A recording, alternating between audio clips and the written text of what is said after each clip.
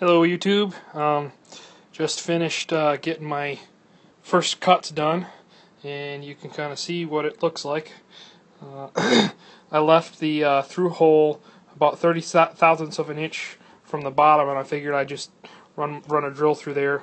I didn't want to get through to the aluminum underneath it, and so I've got a seat for the nut to sit on, and I'll be able to bolt this down to the surface. I noticed I had some problems though.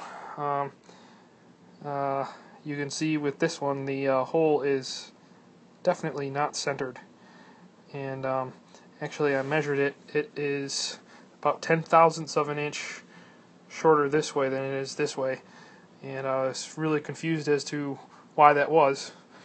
First I thought it might have been a drawing mistake in my in the cam, but figured out that I have some loose set screws on the primary pulley.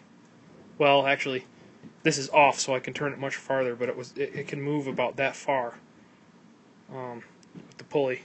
The only one that was tight was this one. This axis here was loose as well. But anyway, Aaron, if you're watching, I did do my calibration testing off of this axis, which was tight. So those numbers should be pretty good that I sent to you. So anyway, I'll talk to you later. Thanks. Bye.